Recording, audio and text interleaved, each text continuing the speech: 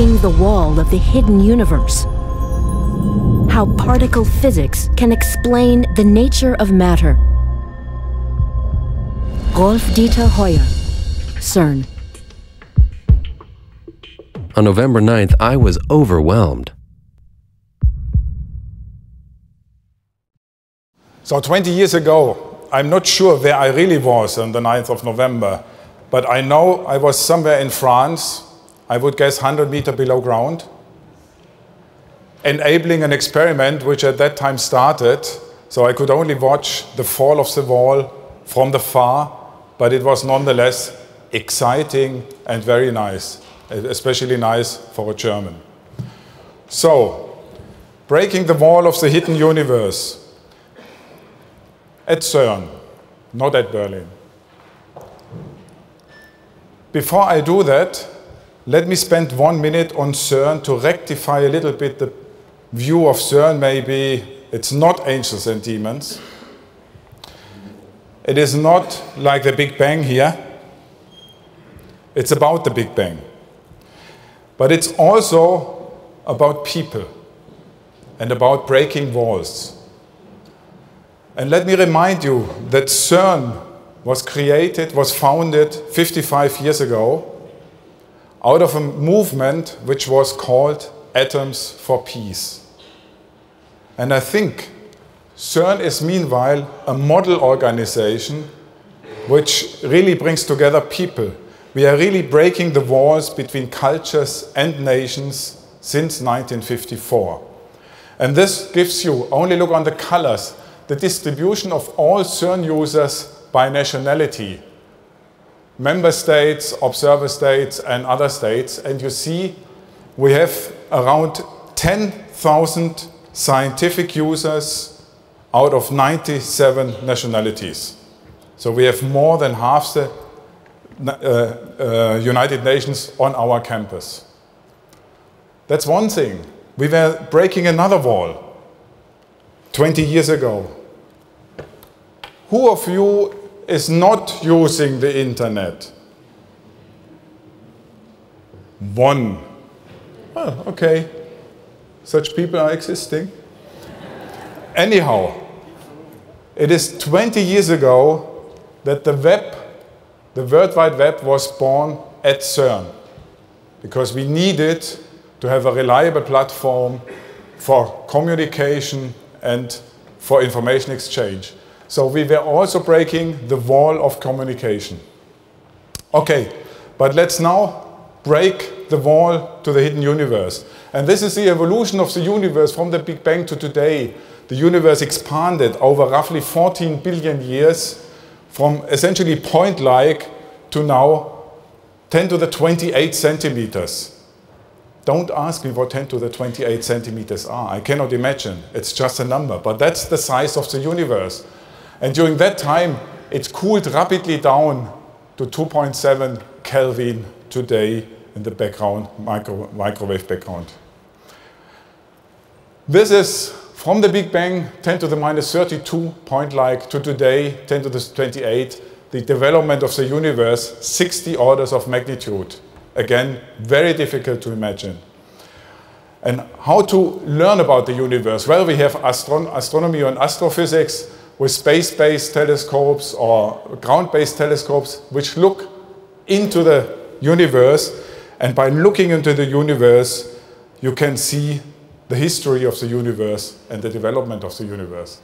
Particle physics is using powerful accelerators and studies the physics laws of microcosm and at the same time of the early universe. And you see we are coming pretty close, 4 orders of magnitude below the proton diameter. We are coming pretty close to the Big Bang. And in the past decades, we have got a detailed understanding of the microcosm and of the visible universe. We have developed the standard model of particle physics with a missing cornerstone, the Higgs boson. That means, that's a question, what gives mass to particles? Because this standard model, the mathematical formalism, works only for massless particles. And therefore, Mr. Higgs has introduced a very nice formalism, and we have to find the boson, the Higgs boson, to get him his Nobel Prize. But this standard model has a big other problem. It only explains roughly 5% of the matter and energy density of the universe. 95% of the universe are dark. 1/4 is dark matter, which clumps like normal matter but interacts very little with normal matter. And 3/4 are dark energy, which drives the universe apart. We don't know what dark matter is, and we know much less even about dark energy. But we know that there is dark matter because this is from the Hubble Space Telescope, the galaxy cluster Abell 370, and you see sometimes very strange pictures here. And if I zoom in here, you see there are multiple images of the same distant galaxies. Here are 2, here are even 3. That looks like a snake. So this is gravitational lensing through normal and through dark matter. The question is, what is this dark matter? Well, astronomy and astrophysics over the next 2 decades maybe will use more powerful new telescopes, and they will tell us how dark matter has shaped, together with normal matter, the stars and the sky we see during the night sky, and the stars and the galaxies which we see in the night sky.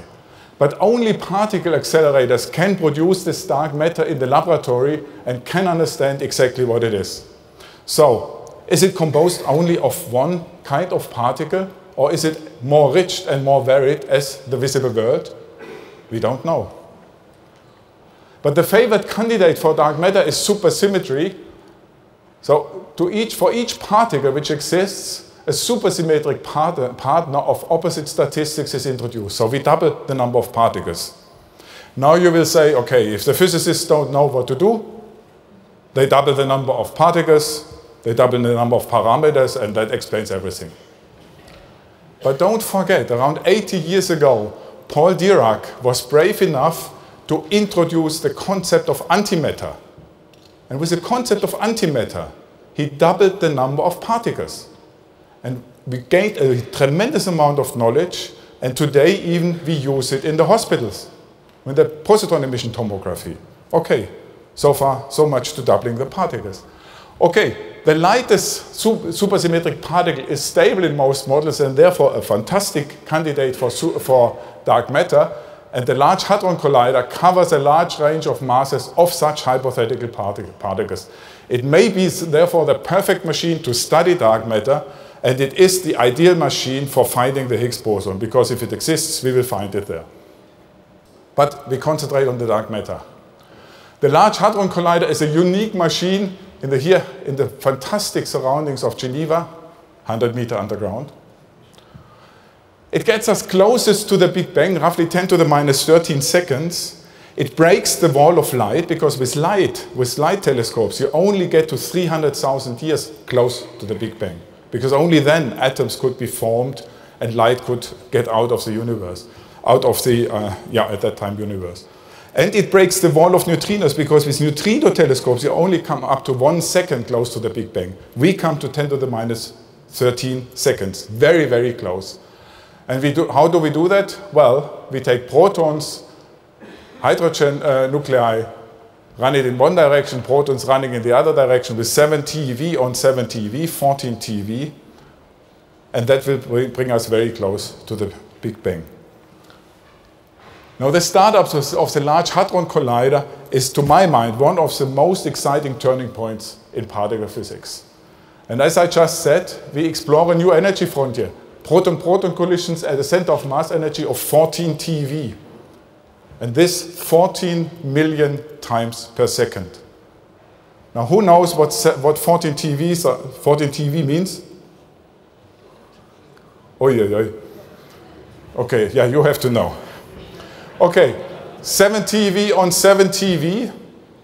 This is the stored energy in the beam is like 120 elephants running on 120 elephants with a full escape speed altogether. That's a huge energy. Not enough for the Big Bang. And if one proton hits another proton, that's like a mosquito hitting a mosquito. How do I get to the Big Bang? It is hitting mosquito is hitting the mosquito on a tiny, tiny area, 10 to the minus 16 centimeters. Point-like. It's the energy density which does it in that collision. And that brings us close to the Big Bang, close to the early universe in one of the collisions. We have 4 big experiments at the 4 collision points, 2 omnipurpose experiments. One experiment which is special because it studies the question, why are we here? After all, at the beginning of the universe, matter and antimatter were created in equal quantities. That means we would all be energy. That would be good, seeing the first talk and the next talks. But shortly after the Big Bang, that started a small asymmetry between matter and antimatter. And this one part in 10 billion asymmetry, that's us. But how that came and why, this is this experiment which will study it. Okay, I have to hurry up. The LHC is the most empty place in the solar system because in order to run the particles through the LHC, a vacuum is needed which is below that the pressure on the surface of the moon. I think it's roughly a factor of 10 lower than on the moon. It is one of the coldest places in the universe because the magnets are run at a temperature of 1.9 Kelvin above absolute zero. It's colder than outer space. And it's 27 kilometers cold. It is one of the hottest places in the galaxy because a collision of the 2 proton beams generates temperature density, so 100 million times larger than those at the center of the sun, but in this much more confined space.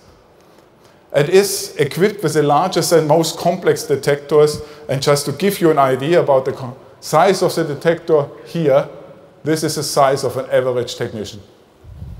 So these are huge experiments, but they measure the particles with a fantastic accuracy, with a diameter all over the place, roughly with the diameter of the human hair. So fantastic engineering. So how can we see these supersymmetric particles, which form maybe 25% of our universe? Well, we can create them, and then they decay. And they decay in other supersymmetric particles plus normal particles and so on until they reach the lightest supersymmetric particle, which has no more partner to decay to. And that is possibly dark matter. So with the LHC at the terascale, at the TeV energy, we are now entering the dark world. So past decades saw precision studies of less than 5% of our universe. It was the discovery of the standard model. The LHC will soon deliver data, and we are just at the beginning of exploring 95% of our universe. The future is bright in the dark universe. Thank you.